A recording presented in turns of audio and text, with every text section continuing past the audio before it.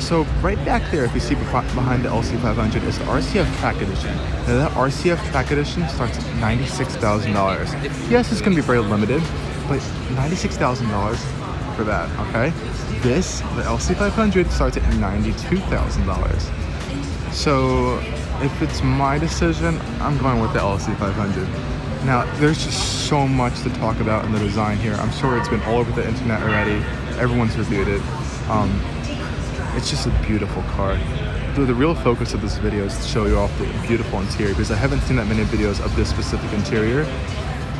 But of course, we're going to be talking about the exterior just a little bit.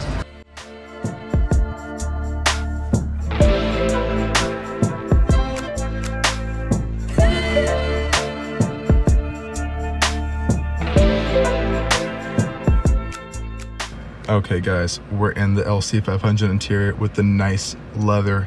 This is the one you got to get if you're going to look at an LC500. It's just beautiful. When you get the tan leather, it's everywhere. It's on the steering wheel, it's on the dash, it's on the center console, it's on your seats, it's on the doors. It's just a beautiful color, and everything in here is amazing quality. For Lexus, this is a great car from them. It's not just the leather you're getting, they're also including tan Alcantara. So you're gonna see on this Alcantara up here, Alcantara on the door panels. The entire door panels are completely covered in Alcantara, as well as the headliner too. So it's a really nice interior. And of course in the center, you're gonna be getting that center display from the LC500. Of course, it's really nice. And it will move to the right, and you put it in different modes and you wanna access different menus.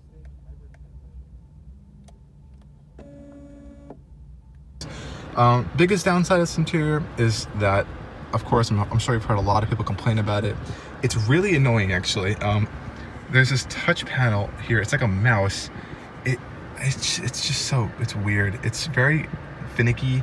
You got to get it right. It's definitely better than their old systems. I'm gonna go and take a look at the old GS over there that actually has the old system, and it has a mouse that you move around. That was a bit worse. This is better. Definitely not the best though. They've tried to incorporate some haptic feedback in here, so you can't really see it, but as I'm moving around, I'm getting the vibrations to see where I'm going.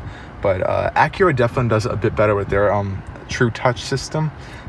They need to change this. It's really old and it just needs to be updated.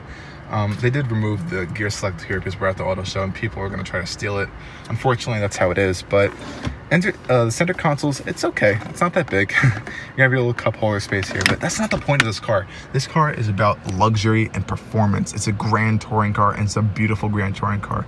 I mean, just look at this steering wheel. It's nicely bolstered. It's beautiful with this leather airbag cover, these nice metal paddle shifters over here, and everything in here is so premium and so beautiful and luxurious. Just even the buttons, everything feels like soft, and the tactile feedback is amazing.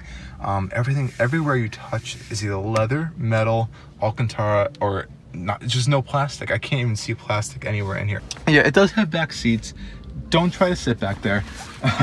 It's really small. The seats themselves are just beautiful. This is beautiful design Lexus does with their seats. The centers are this nice perforated Alcantara on the top and the bottom, and you have your nice bolstered leather on the sides. And as I'm sitting in it right now, it just feels really nice. One of my favorite touches of this is the door panels. You can see how it just swoops down with this nice metal separator from the leather, and then the beautiful Alcantara here. It just feels so premium, and I like how Lexus included these nice design touches in the Alcantara over here. I love how Lexus also incorporated this kind of like a gallery style here, kind of like what you see on a Rolls-Royce Phantom, where they have like this nice pattern display over here behind this panel. Glove box is here. You open it with the button. Not that big, a little bit small. Probably fit a manual or a few phones or things in here. Not that big. But this is a car that you want to drive, you want to spend a lot of time in it. The seats are super comfortable, super supportive. And why? because of that engine. Under the hood, you're getting that 5-liter naturally aspirated V8. But in here, it doesn't sound like the RCF. It doesn't sound like the GSF. It sounds like the closest thing I can hear to it is an Aston Martin V8 Vantage. It is incredible sounding. It's raw, it's loud, and oh, you can hear it resonate through the inside of the cabin. You can hear it outside. And it can perform too. Lexus made sure this car is able to perform. Let's go and take a closer look at the exterior design.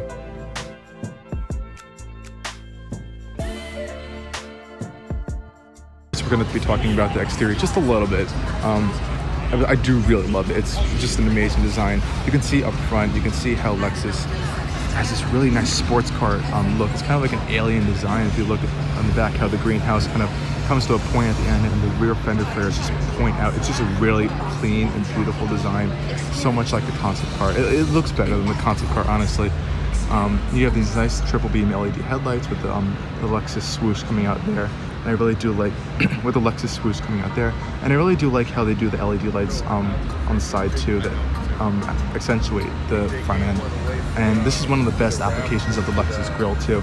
It's really cool how you can see how it swoops out and around too. I've never really seen this talked about a lot, and it's really nice attention to detail too. Lexus spent a really long time developing this grille. You can see all the different patterns they have on each one of these prongs, and by incorporating all of it, it creates this optical illusion to your eye. So when you take a step back and you look at it, you can see how it folds and all the different curves and bends at it, and it really changes from every single angle that you look at it. It's a really cool design feature. Of course, these wheels are absolutely massive.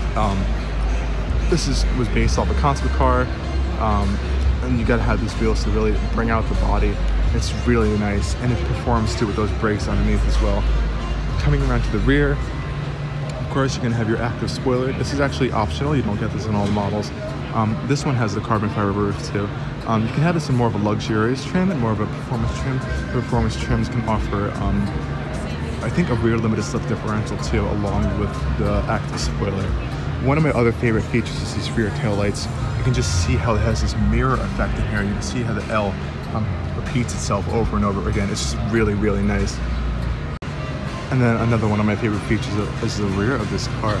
You can see how it all comes to like a point at the end. It really accentuates how wide and how powerful this car is. And coming down to the rear, you see there are actually quad exhausts, but they're integrated within the bumper and these little openings here. I wish they did actual exhaust, but hopefully we'll see that on an LCF that's coming in the future.